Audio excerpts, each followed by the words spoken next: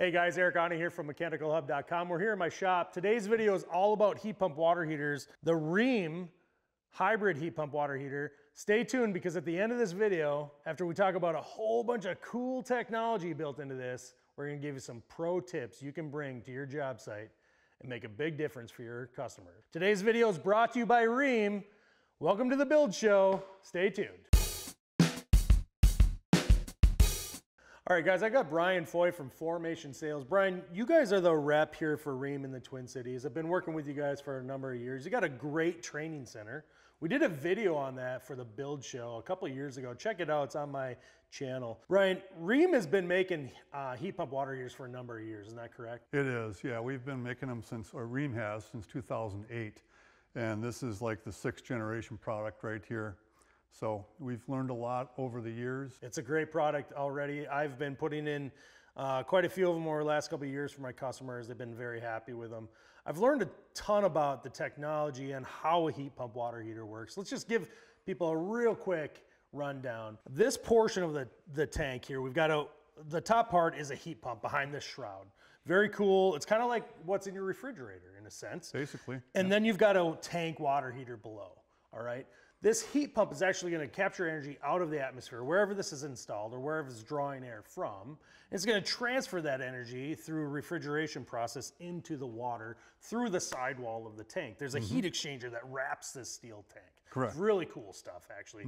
I think it's fun. Also, if you look at it, there's 2 access panels on the front of it. These behind these are just our standard 4,500 watt, or depending on the size, heating elements, electric resistance heating elements. So this portion of the water heater is just like any other electric water heater that Rheem makes. But now we can combine operation, whether it's heating elements or heat pump, and we can get that hybrid heat water heater. That's what makes this a hybrid.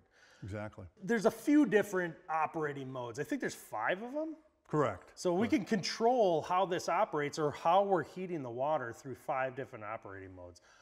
I know the first one to be energy saver, and that's what it comes set up in the control from the factory. Is that correct? Right, right. And then what's next after energy saver? Well, you could go to heat pump only mode. Okay. You also have the high demand mode.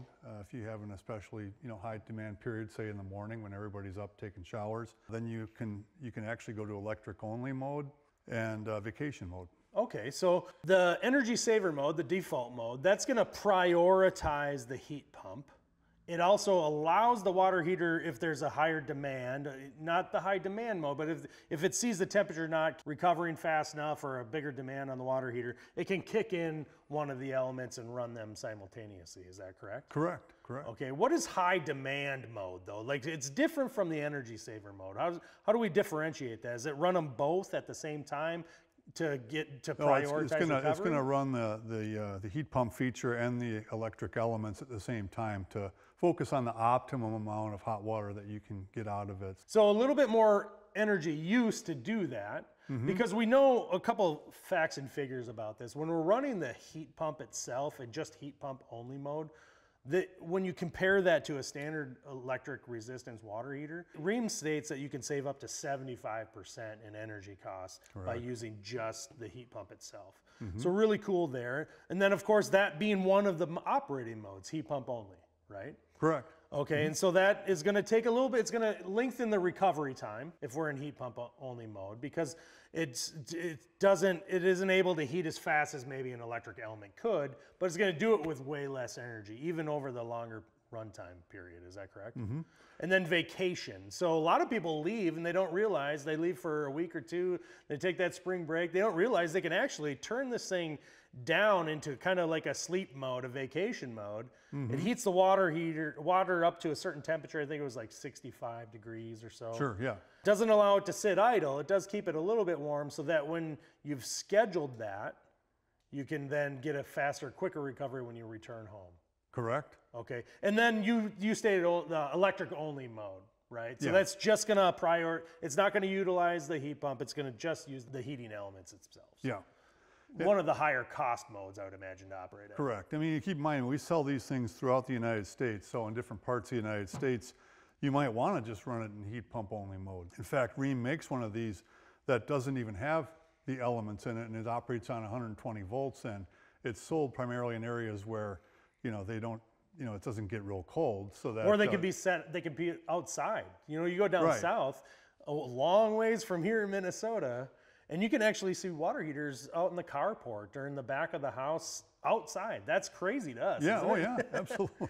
It's so Yeah. cool though, because especially with a heat pump, why not do that? Take advantage of Oh, all that. sure, all the savings. Yeah, all that energy that's in the air and the savings in operating. How do you control that though? I think that's what we really want to talk about next in this video. So Rheem has an EcoNet app that a homeowner can install, that a contractor can install and have on their phone to help set these up. Absolutely, yep. And walk us through how that operates. Do you have the app running and connected to a water heater yourself? I do. We have a heat pump water heater in our lab at Formation Sales, and I'm hooked up to that one with the EcoNet app. So all you would need is just connecting to like a Wi-Fi, and you can connect the EcoNet, and then you pull up you get the EcoNet app on your phone through the apps, and then you install that, register your name and address, and then you can have access to this very handy app.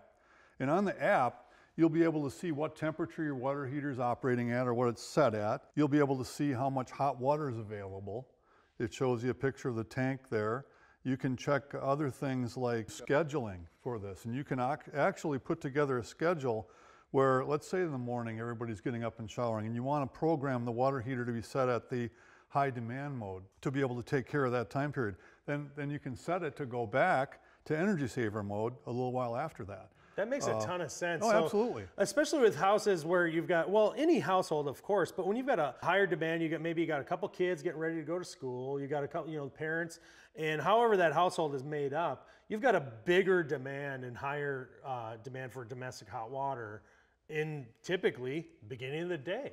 Why not set it? That's something I learned today, guys. This is actually really interesting to me. It's not something that I've been doing with my installations. I've been setting up in the energy saver mode, the default mode, and it's been working out for my customers, but this is actually really great information. Getting this scheduled in the app, you basically only have to do it one time. Once you've got that time frame figured out, what's going to work best for your house. Oh yeah, it's like scheduling your furnace. Yeah. To come on at different temperatures, and so you could do that. So and you can put it into high demand mode. Say if you have some company coming over, some other guests in the home or something. So the scheduling is a very nice feature on the app, and you can also go in the app and pull up the health of the different aspects of your water heater. Well, wait, what do you mean by that? Let's say you want to find out, how your elements are doing. You could go to the health app that pulls up this part. It's going to tell you how your elements are operating. Okay. And here, by these codes, the more green, the elements are still operating very well. The compressor life is normal. In this particular case, if you had the leak sensor hooked up, which this has a leak sensor on it, so if it detects any leaking, it's going to notify you on the app. Also, this one has a shutoff valve, an automatic shutoff valve called Leak Guard. And so if it starts to leak after a certain point, it's going to shut the incoming water off to the water heater. And it's all of also this going to can be let you know. accessed through the app. All of it can be accessed here. Yes. Does it notify the homeowner that the water has been shut off because there was a leak? It does. Detected? Yeah, so you have all that information right here. So then you'd be able to contact your plumber, let them know there's a problem, and you can have it taken care of before it becomes a huge emergency. Exactly. That could save property damage potentially. It could keep you online and operational without much downtime at all. Exactly. And so the app is free, I would imagine. But is there any monitoring costs or anything like that?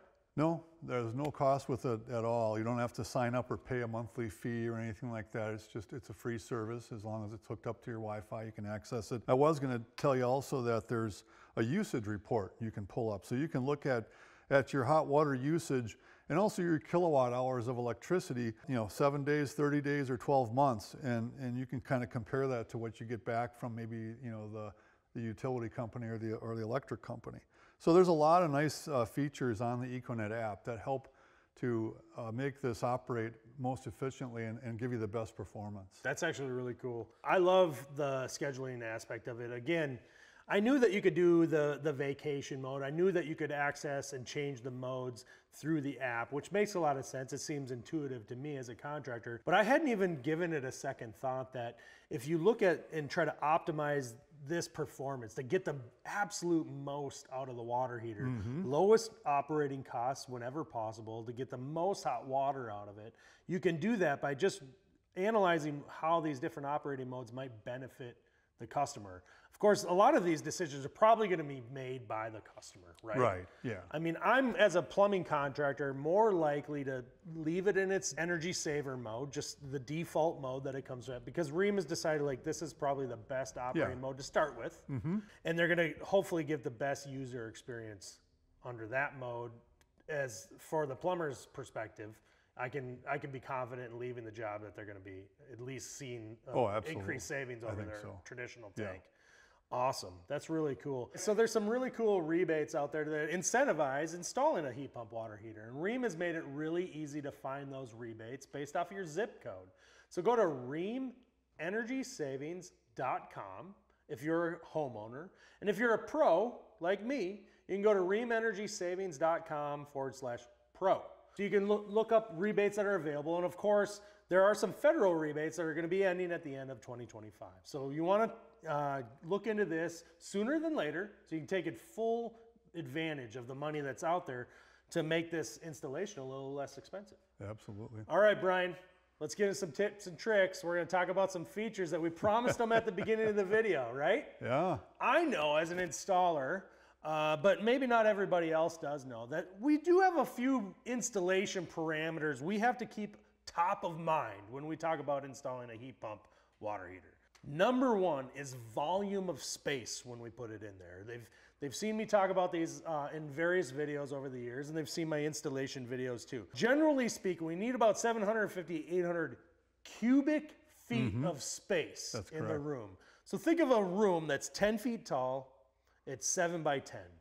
That's 700 cubic feet. Now we want a little bit more if we can get that, but we need that amount of space, that volume, to have the correct amount of energy that we can supply this so we can operate it in a heat pump mode. Because what's happening, like we talked about at the beginning of the video, we're pulling energy out of the air. A byproduct of that is what? Exhaust. Exhaust, cooler air, yeah. So we're gonna suck in air into this heat pump and it's gonna blow out dehumidified, cooler air. Correct. And we need that volume so that we don't deplete all the energy in its normal operating run time, so we can keep this thing in heat pump mode as long as possible. So bigger spaces, even better. We talked about it a minute ago in the video, but if you could install this thing outside, if you lived in Arkansas or Florida or wherever it might be warm enough to do that. I don't pretend to know that because I've never lived there. But we can't do that here. But a lot of water heaters are installed in warmer climates, maybe in an attic or outside. That's fantastic. Still got to think about the volume and energy space. Now, you talked about a minute ago how this has a couple different features: leak detection, water shut off. Can you talk about this electrical connection on top? Yeah, that's a CTA adapter. So if you need to hook it up to a utility, like for demand, switching it from if the utility has a like a grid-enabled system for demand response. Yeah, this is where you'd hook that up. And the other thing I was going to talk about was, so Rheem has come out with the ductability concept with the heat pump water heater. And that's where you're going to be bringing in air directly to the unit with a duct vent. And so they have these tabs that you can basically fold out and connect your ductwork right to it. So you can bring in your cold air from another room if you want, and then you can exhaust the air back into your return system or whatever. But that's a very nice feature on this. Makes it easier. You don't have additional adapter kits that you would have to buy. That's really smart from an installer's point of view, because leading up to this new model that they've got on the market now, we did have to buy like an adapter, a duct adapter, which was something else as a contractor I had to make sure I had in my shop. Sure. Or they had in stock when I ordered the water heater. Additional expense. So that's actually saved me as an installer money, which I can turn over to my homeowner. Yeah, the other thing they added just recently was top connects. So you have hot and cold water connections on the side of the unit or on the top.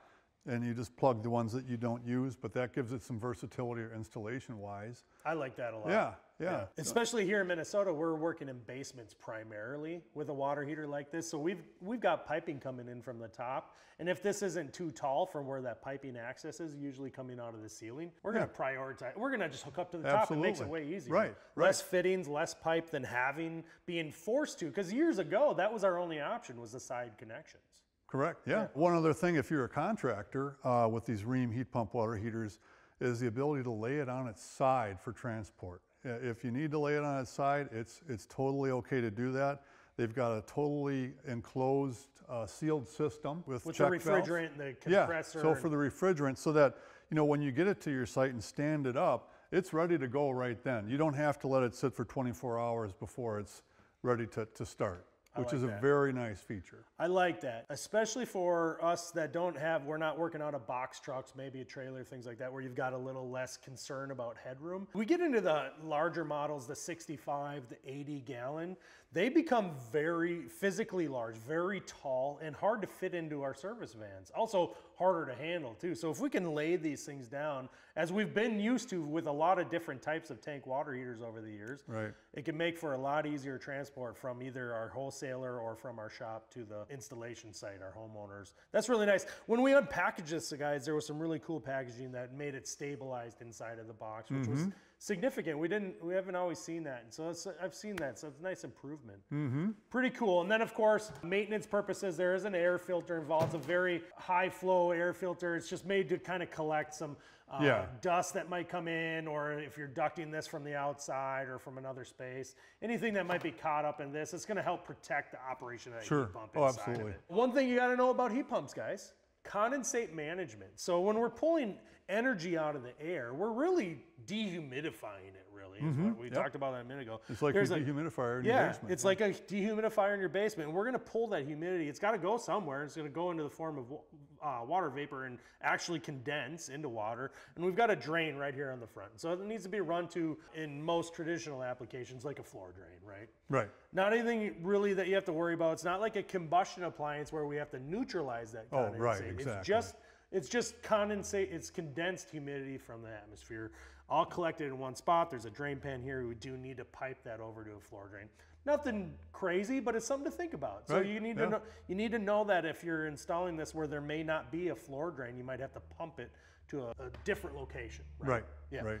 And so there you go, guys. I like a couple things I always like to point out in the videos. Quality components. So I'm looking at this and I see dielectric nipples on the top, which is important. So it makes piping it really easy. It's traditional. We see it on tank water heaters. We come to expect it from Rheem. But we see installed. This was all here. We didn't have to do anything. This was literally taken out of the box right before the video.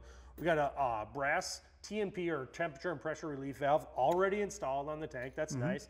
It's a couple minutes less of work for me to do. And then I can rely on that connection being watertight. And you've got brass connections and a brass ball drain on the bottom of the water heater, which is real nice. An upgrade over what we've seen on some models in the industry that might have a plastic drain. Right. As a plumber, I don't want that plastic drain. No, I want the brass exactly, ball drain. Very nice, guys. So check it out. And I want to say thanks for Rheem supplying this, giving us an opportunity to make this video. Check out the rebates that are available to you in your area at rheemenergysavings.com. Brian, thanks so much, man. I really appreciate it. Learned a lot in this video myself. I do appreciate it. Guys, thanks for watching. If you haven't already, subscribe to the Build Show newsletter. It goes to your email inbox twice a week. You get a notification when all the cool videos come out. I'm Eric Ani from @Mechanical Hub over on Instagram. And I want to thank you guys for watching. Have a good one.